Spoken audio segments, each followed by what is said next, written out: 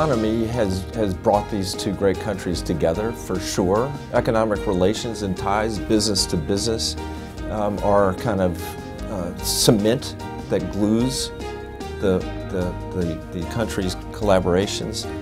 I think there are so many ways that we can collaborate. So business to business is one way to establish those contacts. We need government to government collaborations. We need people to people exchanges. You know, all these things help put roots into the ground so that when political winds blow, the relationship stays strong. That's the most important thing.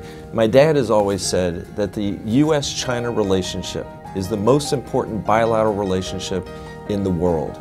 And these two countries, as strong as we are, must collaborate in helping solve great global challenges that lay ahead of us in the future.